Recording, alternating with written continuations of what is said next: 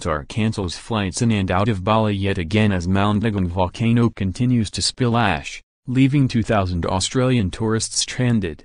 A gigantic cloud of ash continues to spew out of Bali's Mount Agung volcano as rapidly changing wind causes chaos for locals and tourists. Photos of the dramatic thick plume taken from a nearby village show the massive scale of the erupting mountain, which recently left 150,000 travelers stranded on the island. Jetstar and Qantas were still flying out of Bali during the day, but cancelled later flights as foretasted wind changes were expected to blow the ash cloud into Denpasar Airport.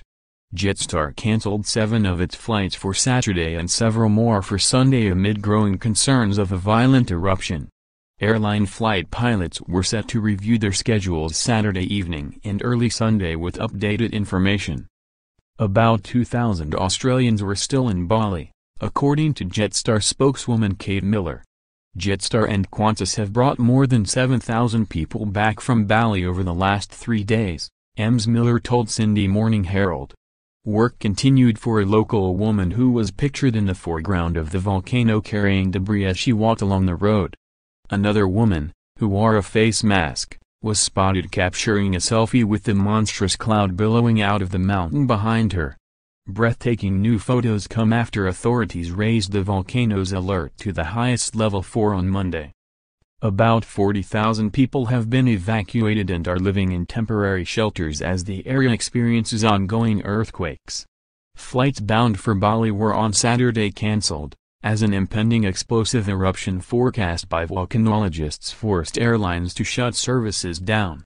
Images from the Volcanic Ash Advisory Center showed that wind would push the giant ash cloud towards Denpasar Airport Saturday afternoon and evening. An Indonesian seismic report revealed earthquake tremors around the mountain had become closer together and had increased in strength. The island's most recent powerful tremor was felt Friday night, escalating the possibility of a major eruption at any moment.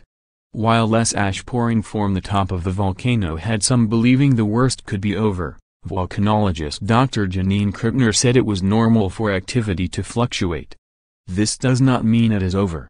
Fluctuations in activity are a normal part of the life of volcanoes, Dr. Krippner said on Twitter.